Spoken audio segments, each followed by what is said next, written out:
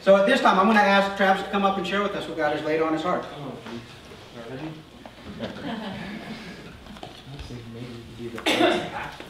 Oh, no. Well, at least you did give me my security blanket. That's right. I've seen notes. So for those of you who don't know me, I'm Travis Jones. I'm married to Laura Jones. We've been married for 17 years yesterday. So, yeah. And, well, I've learned a lot of life lessons during that time. One of them was she gave her testimony last year. It was about this time last year, I think. And God reached down and He said, "Your time's coming." And I said, "No, it's not." He said, "Yeah, your time's coming." I said, "No, it's not." And He said, "Yep, it's coming." And He just kept laying it on my heart, laying it on my heart. And I said, "No, I'm not going to breakfast with Glenn. It's not going to happen."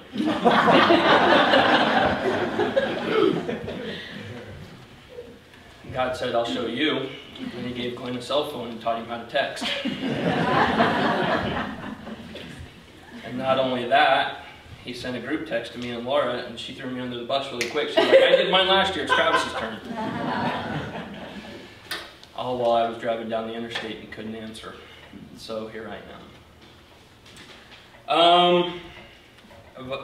Let's start in the beginning, I guess. I would say that my walk with Christ probably started 2 generations before myself, when my grandfather married my grandmother and left the LDS church, or left the Mormon church.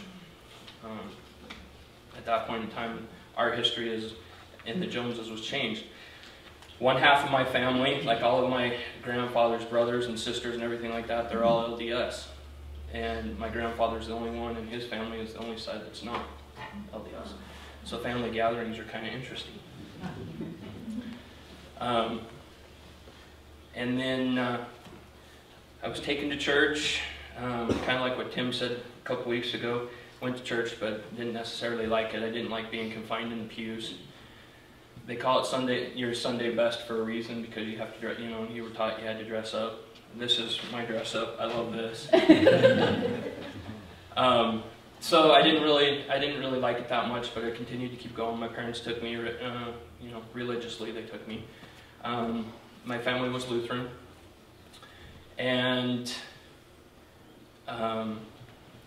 about the age of 10, my parents got a divorce, and my mom went her way, and my dad went his way, and my grandparents stepped in and were that religious center, focus point for me and my brothers and stuff like that. And they stayed there, or we stayed the course with going to church on a pretty regular basis. I was confirmed in the Lutheran church in around 9th grade. I don't remember. How old are you when you're in 9th grade, guys? Anyway, 14. About 14, I was confirmed in the Lutheran church. And a couple years later, my grandmother passed away. So that center point kind of left. And at that point in time, I kind of fell away from the church. I'm not going to get emotional.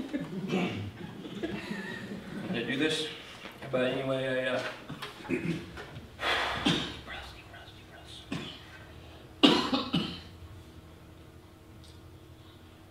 I fell away from the church and kind of started down the wrong path. Drugs, alcohol. Almost died a couple different times. One, I tried to take my own life. But God stepped in and the gun misfired.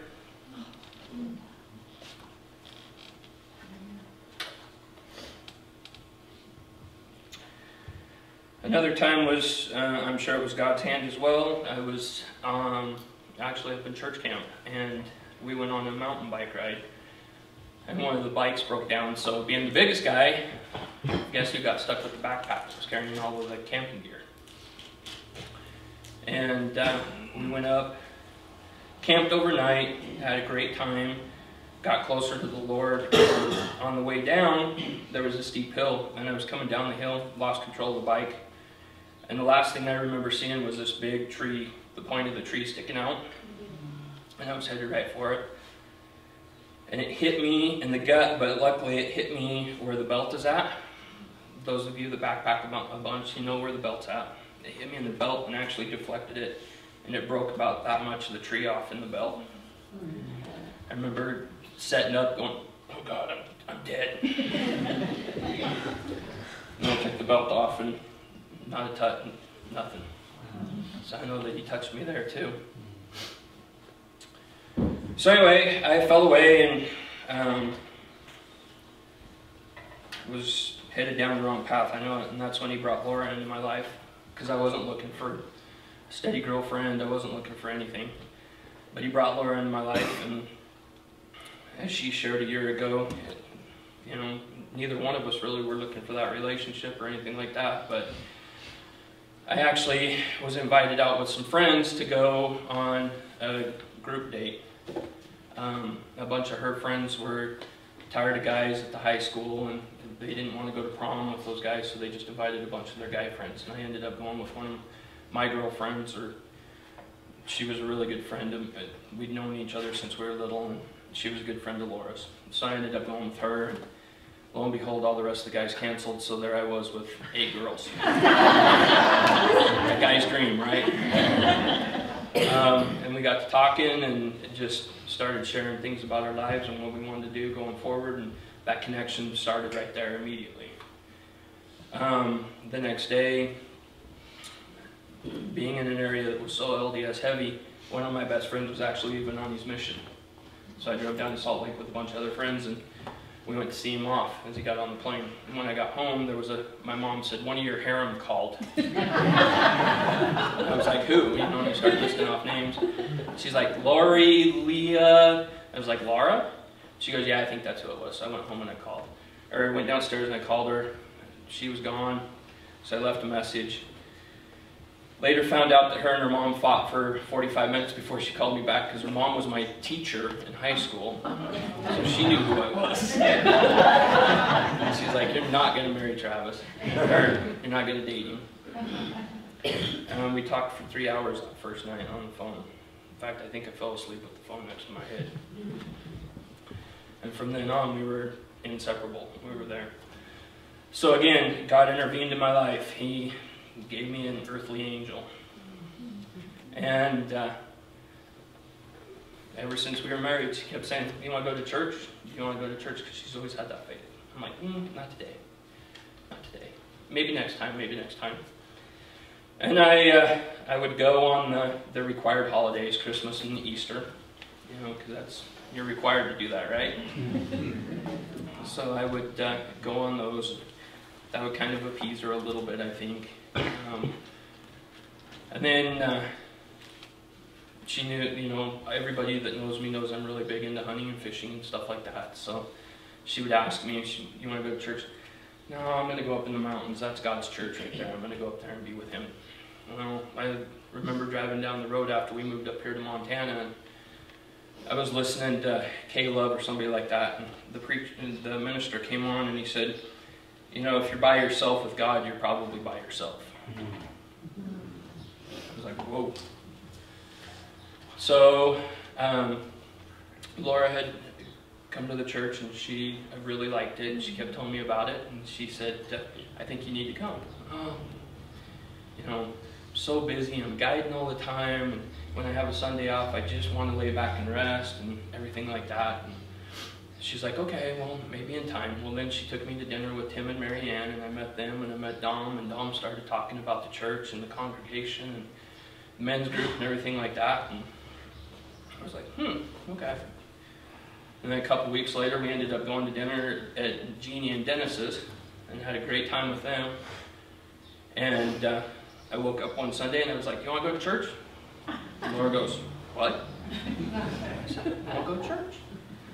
She goes, well, I'm going to tell on you. Because she's like, I wasn't thinking about going, but since you want to go, let's go. I said, all right. So that was my first time walking into here. And I just met all of you. And you made me feel welcomed and didn't feel like I was being judged because I walked in jeans and a t-shirt. And you stood up here and started talking, and I was like, holy cow, I actually really like this guy. Holy cow. He's young, he's hip, he's not old, and where's Mike at? So I'm going to tell Mike, old is, yes, definitely older than 50. But, you know, I found it was during the middle of my guidance season and stuff like that, so I got to come to there was a couple weeks I came and then I missed a few weeks, and then I came a couple weeks and I missed a few weeks. And I found that while I was out there in the field, I actually missed coming to church.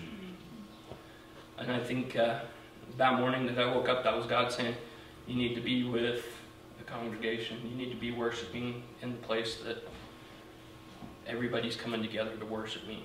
You need to stop being on your own. So here I am.